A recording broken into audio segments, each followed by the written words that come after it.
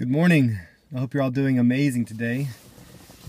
Today is Sunday, November 9th, and actually, maybe the 10th. You'll know. So, the thing that God has really been speaking to me just this whole week and just in this season leading up to Thanksgiving is this idea of thankfulness, obviously. So, I want to talk to you just a minute about the key to freedom. Now, not many of you have actually been in jail. I personally have not been in jail, thank God. Most of the time it's because we didn't get caught, right? You know what I'm talking about. It wasn't because you were innocent, you just didn't get caught. So, but we all know, whether you've been behind physical bars or not, we all know what it means to be in prison. We all know what it means to be in a situation, in a mindset, that is like prison, and you feel like you can't escape. And so the struggle is, how do we get out of these bars, right? I mean, the bars could be, lust, it could be bitterness, it could be fear, whatever it is. It's something that is a prison for you that is suffocating, and we desperately want to be free from this, but we don't know how. I think about the janitor that walked around school, and he or she had this mass of keys dangling from the belt, and you wanted to get into the storage room or a certain room, and man, they were there, and they could file through those keys, grab the exact one, stick it in the door, and let you in. It was just amazing how they knew which key went to what door. And so, I mean, you think about that. It's one thing if you're trying to gain access and entrance into a room. If you're trying to get into a storage room or a classroom or your house or whatever it is, that's one thing. It's another thing entirely if you're trying to get out of something, right? So if you're in prison and you want to get out of these bars, you want to get free, then you desperately want to know the right key for this cell, so you can get out. It becomes much more critical, much more important to you to find the right key. And what I found is that so many people are fumbling through life with this mass of keys, and they're sticking in the hole and turning, and nothing's happening because they don't have the right key. So I'm going to talk to you just a minute about the right key to freedom, the key to freedom. Now, I'm going to look at first. I'm going to be quick this morning, and I'm going to start off here in Luke chapter 4, one of my favorite verses in all of Scripture, and it's when Jesus came to his hometown of Nazareth, where he grew up, and it says, as was his custom, this is in Luke 4, starting in verse 16, he went to the synagogue on the Sabbath, and he stood up to read, and the scroll of the prophet Isaiah was given to him. And he unrolled the scroll and found the place where it was written. This is what it said in Isaiah 61. The Spirit of the Lord is upon me, because he has anointed me to proclaim good news to the poor. He has sent me to proclaim liberty to the captives and recovery of sight to the blind, to set at liberty those who are oppressed, to proclaim the year of the Lord's favor. And he rolled up the scroll and gave it back to the attendant and sat down. And the eyes of all the synagogue were fixed on him. Think about this. He just read this amazing, powerful passage from Isaiah about the Spirit of God being on the prophet.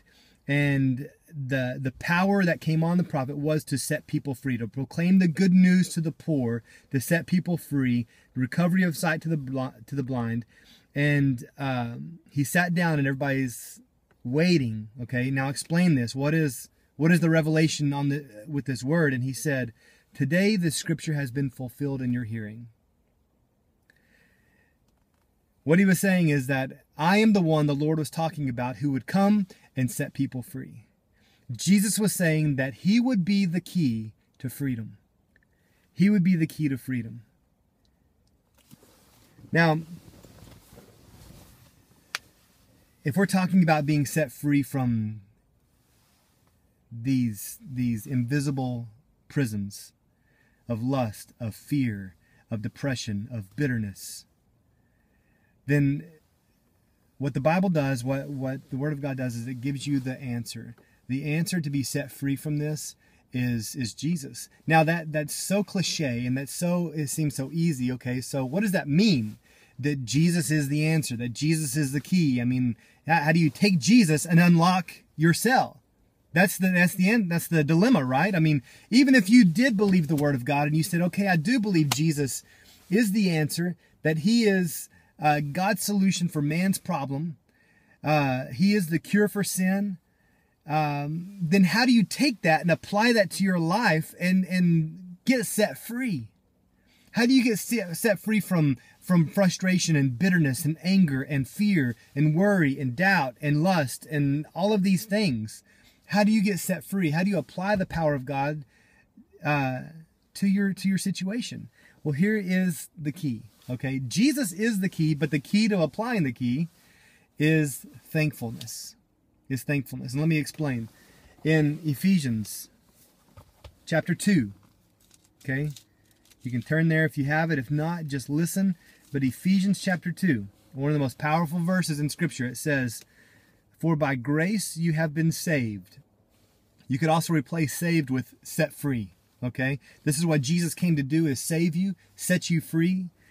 By grace you have been saved or set free through faith.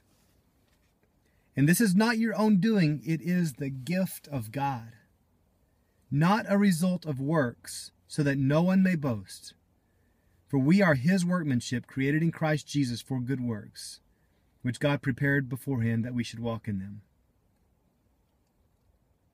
So we have been saved by grace through faith. This is the gift of God. This is the gift of God. What is the gift of God? The gift of God is that He sets you free without regard to your goodness, without regard to what you have done for Him. He sets you free as a gift. He gives it to you. He wants you to be free. He wants you to be free. Sometimes people are bitter and angry at God, asking God, why am I in this situation? Why did you create me this way? Well, guess what? He didn't. He wants you to be free. He wants you to be full of life and joy and all of the fruits of the Spirit. He wants that for you. And He's given it to you. It's yours. You just have to take it. You have to take it.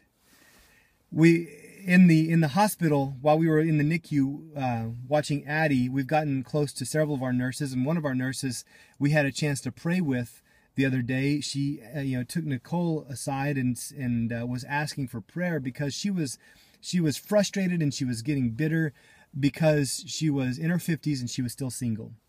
And she was wondering about the plan of God, and she was, asking questions why. So when I came into the conversation, immediately the Spirit of God said, the key to her freedom is thankfulness.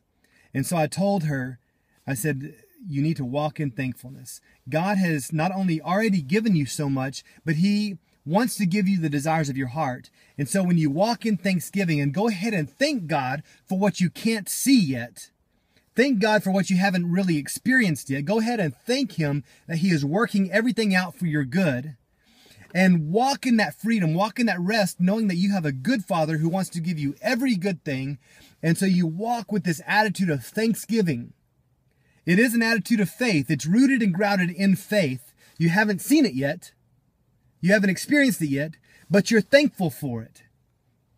It's not just blind hope, it's a solid hope, because you have encountered the one who saves. You've encountered Him.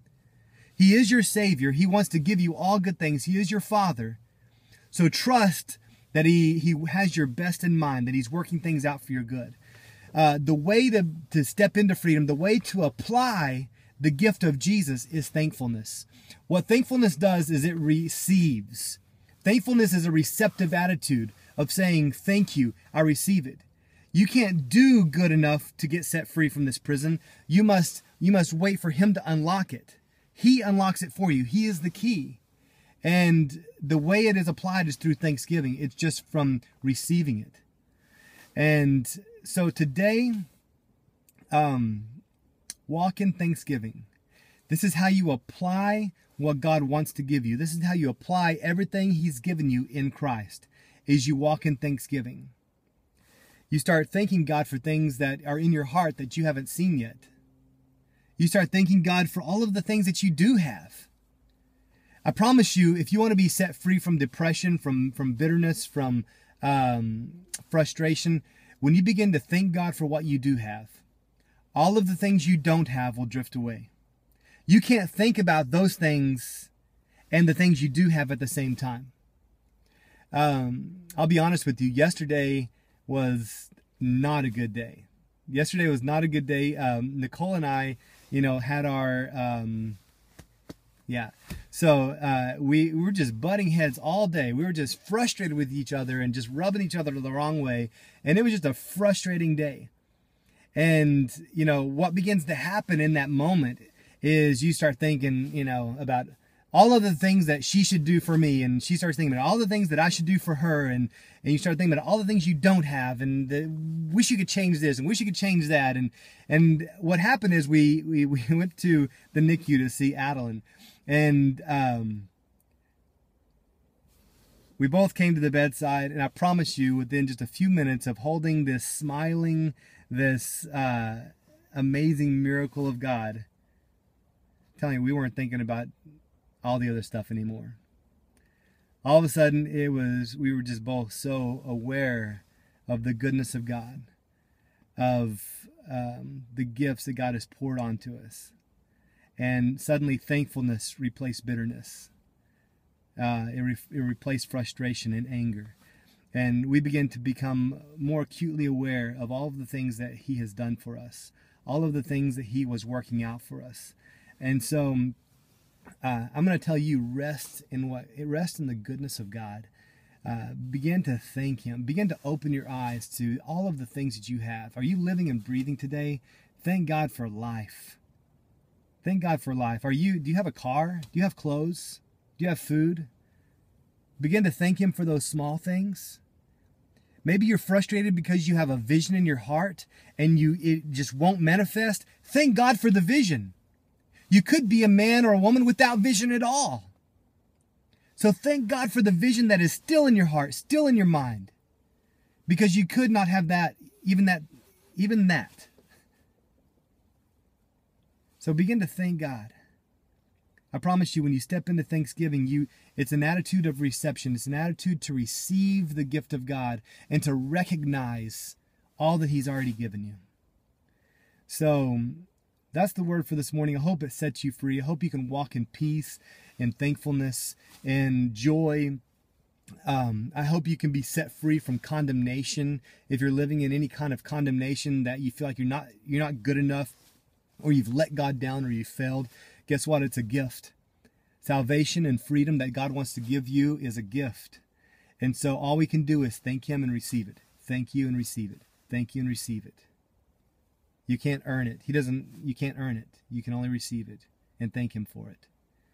So thank you, Father God, for the gift of salvation. Thank you, Father, for all of the small things in life that you've given us, for the family, the food, all of your provision. Thank you for our daily bread, for every breath we take. Thank you for the vision that you've put in our hearts and our minds. Father, we thank you for what you're working out for our good. And we rest in you. We know that good things are coming. And we thank you in advance for that. In Jesus' name, amen. God bless you guys. Love you.